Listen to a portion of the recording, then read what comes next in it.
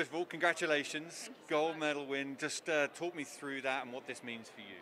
I'm overjoyed. I'm speechless, and yeah, still trying to process everything. But you know, this year has been a pivotal year for me in my career, and so to bring out 2-metre jumps and a PB and to end up on the middle of the podium, I'm overjoyed. It was such a crazy competition in so many facets, with a high calibre of females out there and incredible women performing, and so I knew I had to dig deep, and obviously I had to dig deep to clear 98 to remain in the competition.